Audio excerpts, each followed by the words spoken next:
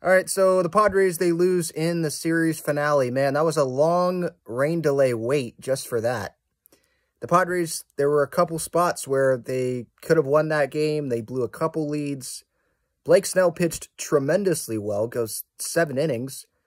Best start of the year, probably. Didn't walk anyone in those 7 innings. 85 pitches, strikes out 12 guys. He was great. I think he had 9 strikeouts through 4 innings, something like that. He was really good. This was like Cy Young Blake Snell. And he gets pulled after 85 pitches. Personally, at that time, and I'll talk about this more on the show here in a little bit, live on YouTube.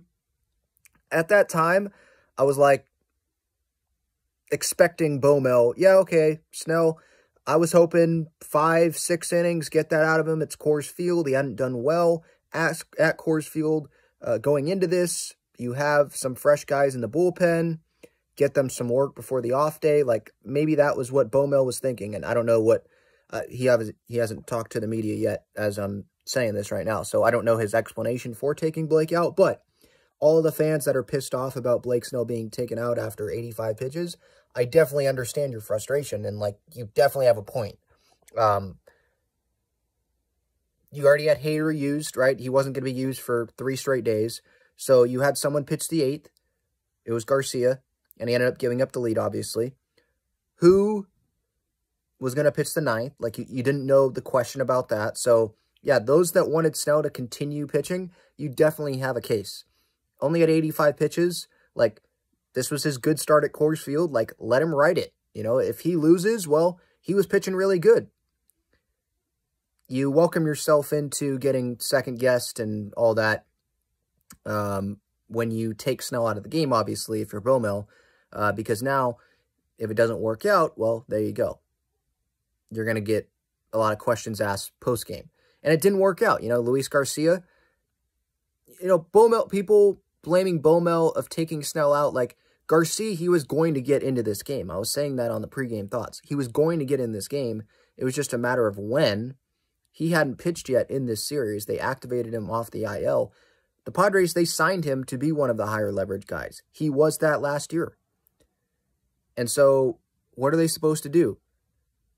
Not pitch him when there's multiple relievers that are down? Like, for me, this is more on Luis Garcia not covering first base, right? Because he gave up a home run, but okay, if you cover first base and that's an out there before that, the game's not tied. It's a 1-run game. So, he should have just covered first base. Right? And maybe we're not mad at Bo Mel. Maybe they end up winning the game. I don't know. In the 9th inning, I know Cosgrove, he gave up that home run.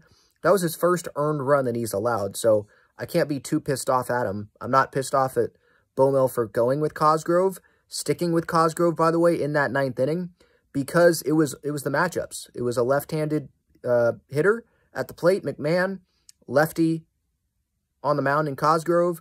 So you just go left on left, and then they were going to bring in Nick Martinez, which I was fine with.